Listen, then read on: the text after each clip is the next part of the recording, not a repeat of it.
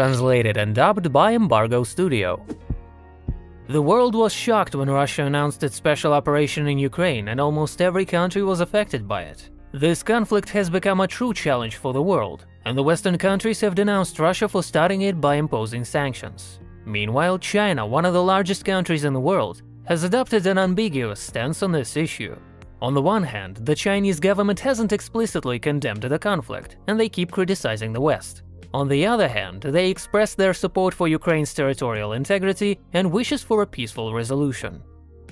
In today's video, we will discuss how China may benefit from this conflict, and what challenges it may face. The first benefit is an opportunity to develop its economic power by using Russia to absorb as much of the market as possible. Since the beginning of the conflict, Russia has been struck by sanctions from almost every developed country in the world that used to be its trade partners. Hundreds of Western companies have already left the Russian market, and it is unclear whether they will return. China maintained a neutral position and hasn't imposed sanctions on Russia, but at the same time it's not willing to be a part of the conflict. This could allow Chinese companies to enter the Russian market and exploit it, especially due to low competition in many sectors of the Russian domestic market. Chinese manufacturers would be able to penetrate the market by providing Russia with cars, home appliances, electronics, and so on.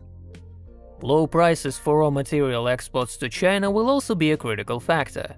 Russia has been virtually sealed off from the major world markets, so it will have to refocus its export potential exclusively on China. Therefore, the world's second largest economy will become the main and maybe even the only buyer of Russian resources. By turning Russia into a monopsony, China would be able to set its own terms and lower the prices as much as they want. Without no other buyers, Moscow would have to play by Beijing's rules. Though at the moment, this does not apply to gas and oil, which are still being purchased by Europe. But not for long, as Europe plans to stop importing resources from Russia altogether. By using the outlined strategy, China could increase its influence in Russia, and considering that even now the Chinese economy is 10 times bigger than the Russian economy, the Kremlin may become not only economically, but also politically dependent on Beijing. A second major benefit that the Chinese government gains is the shift of the entire Western agenda from Asia to Europe. It is no secret that America has been treating China as a main rival for several years now. Even though Russia has played a big role in American politics, it started to seem less significant and to lack explicit capacity. However, the military operation in Ukraine completely changed the American view of global security and painted Russia as an immediate enemy who is engaged in an armed conflict next to NATO borders. Either way, this conflict will deeply affect the Western community. From now on, they will pay more attention to Europe and concentrate on European security. The Chinese government will reap significant benefits from this, because the focus will shift away from Asia in the coming years, and China will be able to strengthen its authority in the region. This also includes national arms.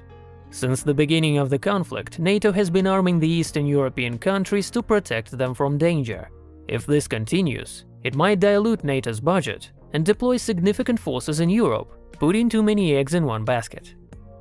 The third reason is the change to the balance of power in the world. China does feel comfortable enough with the existing dynamic, but its government still sees certain challenges for further development and expansion. Today's conflict in Ukraine has already shaken the world community, and people might start questioning the effectiveness of existing alliances and the competence of the world's hegemons, the United States in particular. The sanctions imposed by the Western world on Russia have scared many countries outside of their regions, and they may start abandoning the US centricity in their politics. The Gulf countries, for example, have already begun to make economic maneuvers. China can take advantage of that by taking the initiative, as it is already the world's second largest economy.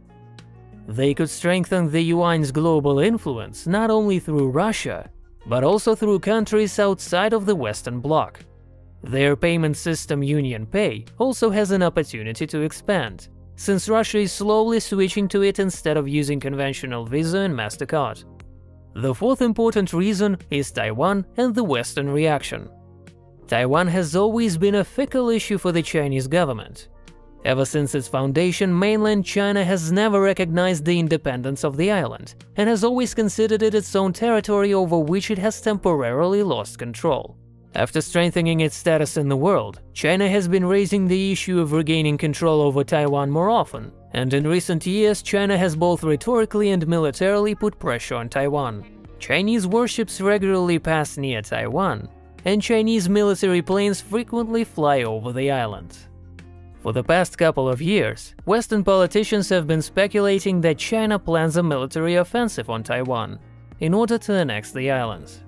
So how is it relevant to Ukraine?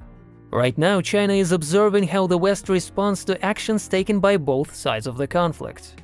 China may have a similar plan for attempting to take over Taiwan, so by observing the current situation, the Chinese government can adjust their plan or maybe even abandon it. They've seen how the conflict has rallied the West, what everyone is ready to do to contain Russia, and which sanctions they are ready to impose.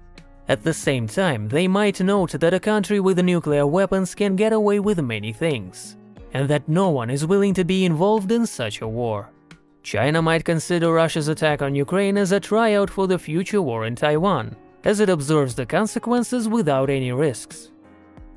It's worth mentioning a number of setbacks that are starting to affect China due to the conflict in Ukraine. Firstly, the prices for resources and food have increased, ranging from oil to wheat.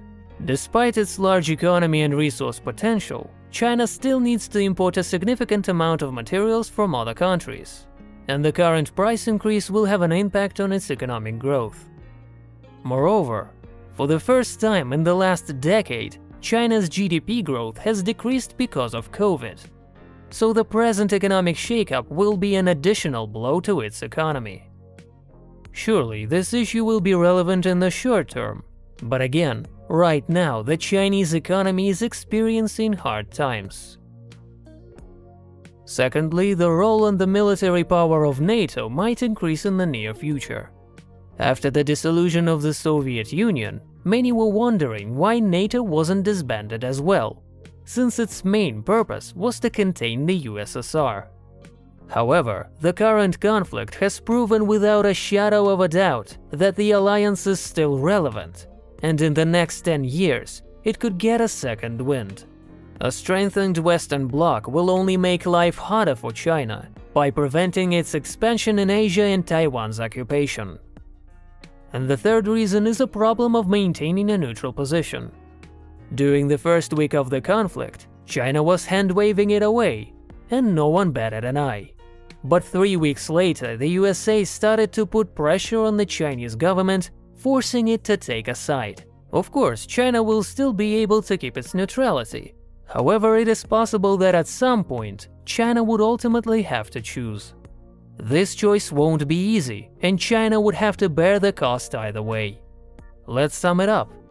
This conflict allows China to strengthen its economic and political influence in Russia and observe the consequences of a potential war in Taiwan. At the same time, China's potential enemies will be distracted by Europe, and the war itself will shift the balance of power in the world.